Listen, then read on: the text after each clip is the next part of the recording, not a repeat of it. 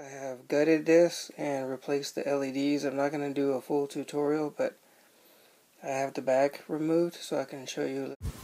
Ready to roll? Yeah. See if we can debunk the claims.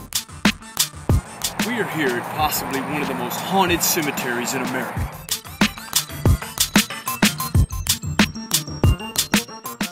Not only what the legend is. What was your habit? But what's the history behind it? Haven't we been here before? There's somebody in here? If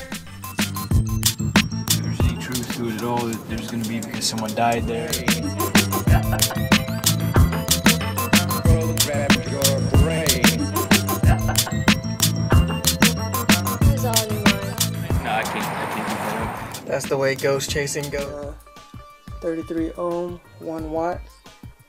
Going from the negative all the way down to the negative on this LED right here. And then go to this light. Got the negative, got it bridged across right here. And we got the positive connected to the negative right here, this LED. And then the positive to the positive on this LED. So these two are connected positive. I'm not doing a full-blown tutorial. Like I said, this is the first version of it. And some of the soldering looks kind of botched, you know, because it's my first time doing it. Or doing this one. And because when I went to the ledcalculator.com website, which I will show you in a second, and I put in all the LED values and voltage and all that stuff, it added an extra 1 ohm 1/8 watt resistor to it, which was causing my lights to not work.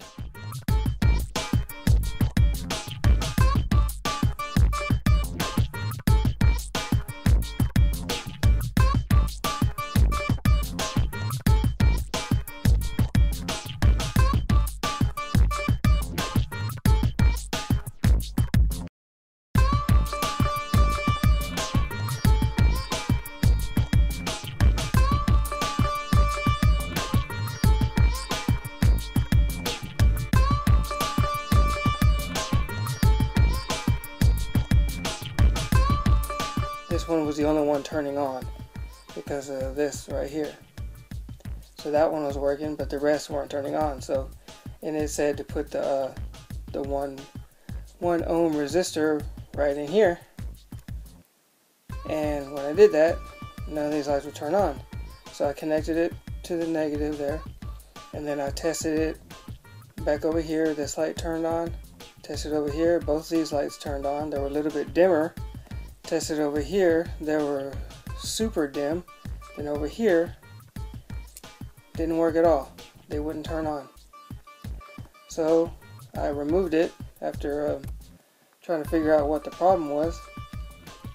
And I just bridged it right here with no resistor, because this is runs off of 2 button batteries and they're 3 volts each. So that's 6 volts, and you got 1.5 volt, 1.5 volt. You know, so that's 6 volts right there. And basically I had to run the power to these LEDs separately, these two, in order to get them to work. And these 3 run from the same, and then I had to add the power from here to run to these LEDs, because they wouldn't run in line, because the voltage it dropped too much where they wouldn't all work. Only the first one would. So doing it this way, they worked. And I'll stop explaining all this because for the most part it doesn't look the greatest. And this is the first version. I just wanted to show you because I don't know if I'm going to make another one or not. I have tested it and it is pretty bright. These are 8mm LEDs. They're triple chip. And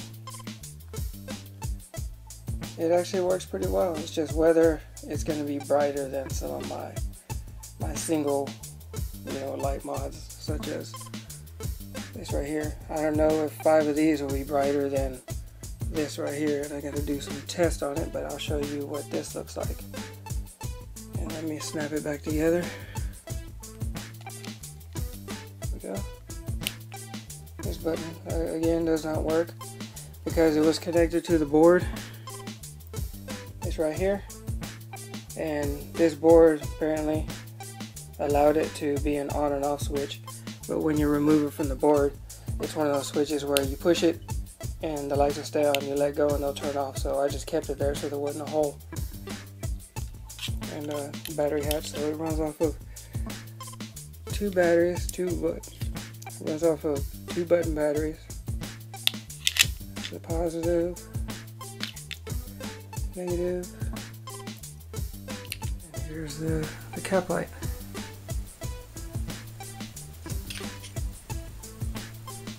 Okay.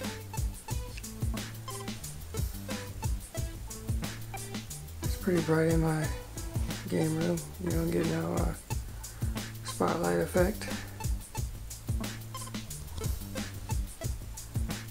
Here's my workstation.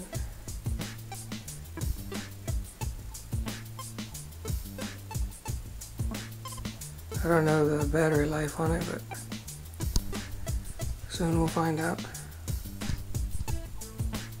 Thanks for watching, and I'm out.